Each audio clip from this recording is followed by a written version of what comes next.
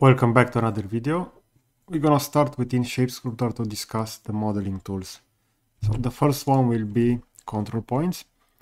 As you can see, we can use this to modify the shape of a surface using curves and control points. Now, in this case, I have a surface over here which was created in generative shape design. This is a multi-section surface. And if I will go over here on the control points, select the surface over here, we're going to receive an information that this has been created. So therefore, since this is not a NURBS and cannot be modified, we can click OK. The only drawback is that we're going to have the original mesh, but also the deformed one. So if I'm going to click OK in this case, we're going to see the mesh projected onto the surface of the existing multi-section surface. If I will go over here and I will click on display inflections, we're gonna see for each of those points the inflection direction over here. So it will be that arrow. We can also see the display deviation between the original mesh and the projected curves on top of that. And we can also display the harmonization planes in this case. Now, if you want, we can change the overall control mesh onto that surface. As we can see, if I will rotate around the object, we're going to see that the control mesh over here on the right side will be elevated from the original surface. So we can click on the band harmonization, and some of the points will be better positioned onto that mesh. We can also change between blend, mean plane, three-points plane, and screen plane for the overall harmonization over here. But by using the default band option, it's usually a good starting point. We can also add a symmetry, but in this case, we need to have that plane positioned properly. So if I will go over here, I have a plane over here. I can select the symmetry. I can select the plane. And now if I will choose, for example, that point and that point, and I will go with them within the local tangent, and I will have them moved, we're going to see how we're going to have symmetry directly embedded over there. So in order to get started and see all of the available tools, I'm going to create a new surface from scratch over here. So I will go to create a new part, and I will jump within generative shape design, so GSD in this case.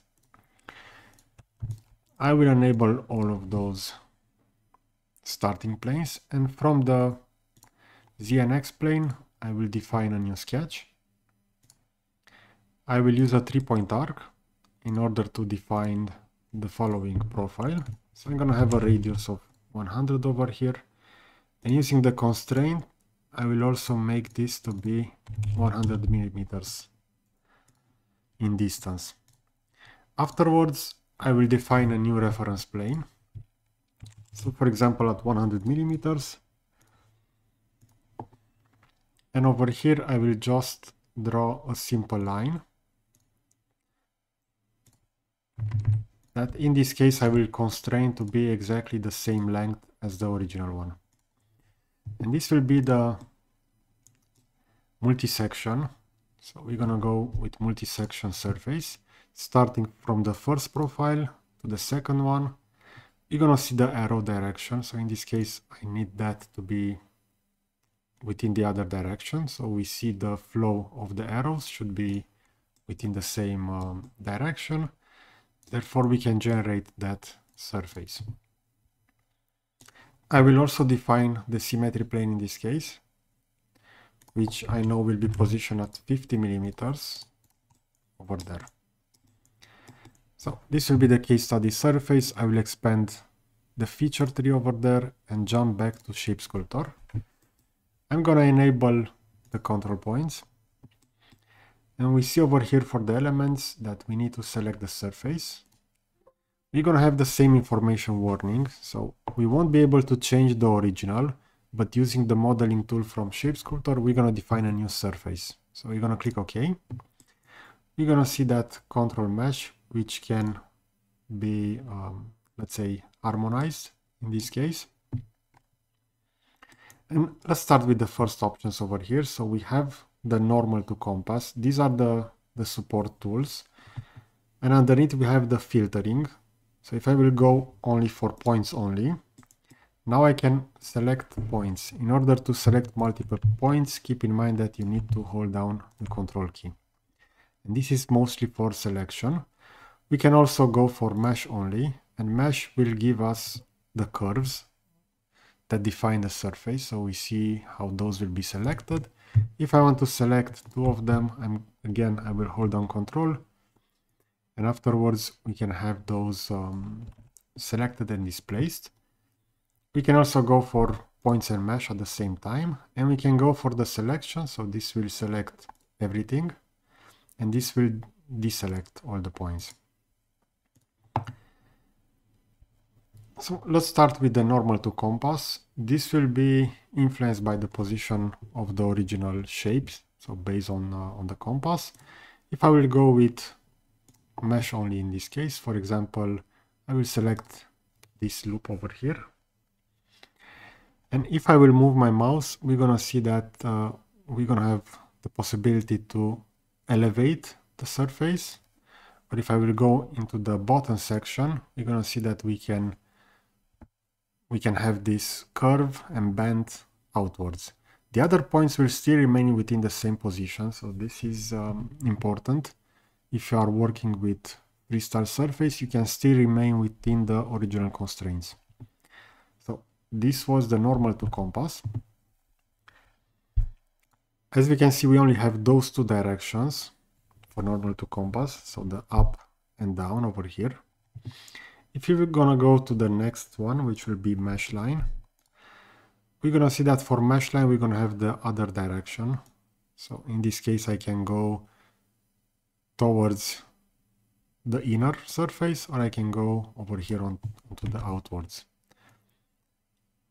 It will be the same within the other direction. And we see how that newly defined shape will be drawn over there. Afterwards, we have the local normals. If I will go again with the mesh only, with the local normal selected, I can have this extended onto that direction. So now depending on the mouse, even though I'm also raising the mouse and also move it to the sides, this will only go to the local normals. We can have this moved around.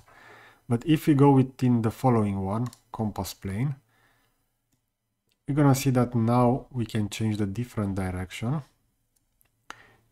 And the other one, the local tangent, as you can see, we can also bend it over here onto the local tangent. So all of this will give you some different direction, how you can manipulate that, that surface. And we can also have the screen plane, which in this case, we're gonna see that this will allow us to go within all directions. So we see the crosshair over there. If I will select it, I can also bend it within this direction to the top, to the left and top, and also to the bottom. So keep that in mind that you can freely manipulate using all of those selections. The screen plane will give you the most flexibility in this case. And we can also use the symmetry plane like we saw previously. So if I will select that, we're gonna see how that mesh will be automatically mirrored. So it will have that embedded symmetry position over there. And afterwards, if I will go, for example, with point selection, I will select those 3 points, and I will go with local tangency for them. You're gonna see how we can change again that shape. Or we can go with the local normals in this case and have that move upwards.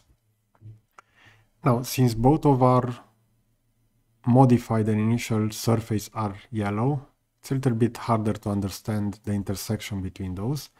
Therefore, I will click OK over here. And the multi-section surface, which is the original one, I will have this converted to a different color. So in this case, that will be green. And the newly defined surface will be the yellow one. Now, if I will double click on this surface, we're gonna see that the control points will not be automatically loaded. So this is just an output surface without a history. But if you want to further change the shape of that, we can just select it, go back to control points. And again, we're gonna have that control rig defined by vertices and edges position onto that that surface, and we can further change it along. If you want to, we can add that symmetry again, and that will automatically mirror our deformations. At the bottom over here, we can also change the smoothing of this. So if you want smoother edges or not, you can change over here the slider for more smoothed edges or for non-smoothed edges. So overall, this was an overview regarding the control points. I also have over here this file open, so this is from their documentation. And over here, all of those surfaces have not been generated. Well, some of them could have been generated using generative shape design, but they have been later extracted as only the resulting surface. Therefore, where I will enable control points onto this one, we don't gonna have that notification regarding that the original mesh cannot be changed. So we can do the same over here. For example, this is the multi-surface that was created. I can go over here, copy this and paste it as a result. And again, this will be surface 3 over here. So on that surface, if I will enable this, we're gonna see that this is entitled surface 4, so I will just click OK. And we still have that warning, even though that has been copied, since it was generated using a multi-section. And this can be enabled also on a mesh surface. So over here we have a planar mesh. Again, we can modify this accordingly. So this is the main advantage of Shape Sculptor and control points in order to further control the output of the surface. So I hope that you find this video useful. I will position a similar video on the left side of the screen. I will add this to the CATIA V5 tips and tricks, and I will also add a subscribe button. So that's it. Thanks for watching.